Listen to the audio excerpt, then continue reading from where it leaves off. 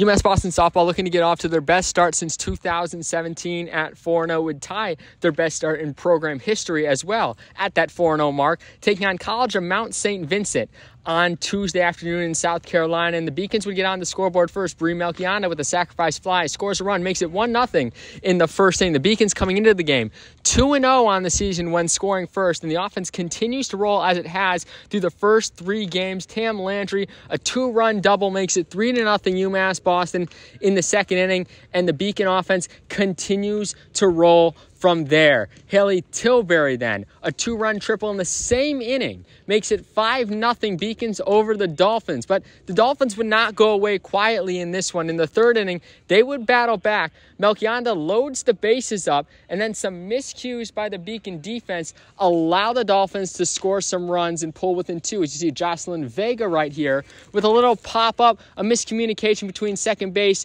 and right field allows the ball to drop in. Run scores, it's now 5-1. Simone Caruso, the next batter up, a fielder's choice to Lauren Miner. She goes to third. The runner is safe, makes it a 5-2 ball game. And then Katie Hutter, an RBI single right there, makes it 5-3. Beacon lead now just down to 2. However, Bri Melchianda would get out of this jam after getting 1 out. A double play ball. It's lined right back at her. Melchianda doubles off the runner at third. Beacon still up 5-3. And they would get an insurance run. Sydney Sandin gets an RBI ground out in the 4th inning.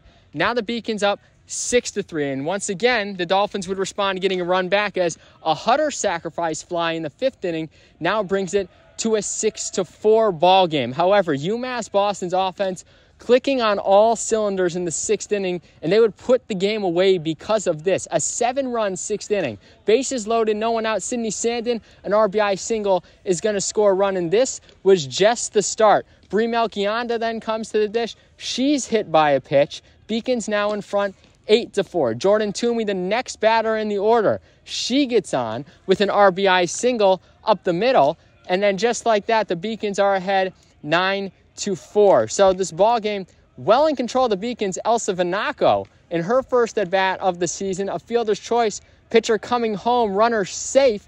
Beacons are ahead 10-4. Lauren Miner then with an RBI fielder's choice as the runner is going to be out there, but she ends up getting in safely at first. And just like that, Beacons ahead 11-4. Tam Landry then comes to the dish.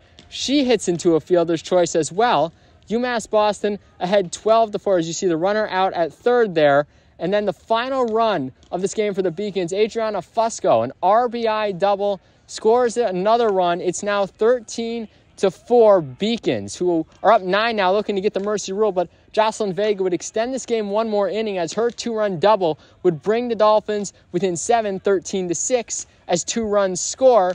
So we would head to a 7th inning, but the Beacons close out this victory 13-6, their best start in program history, tied at 4-0 with 2017's team. Tam Landry had a big day, 3 RBIs, a career high and team high. The Beacons taking on Stevenson University later on this afternoon.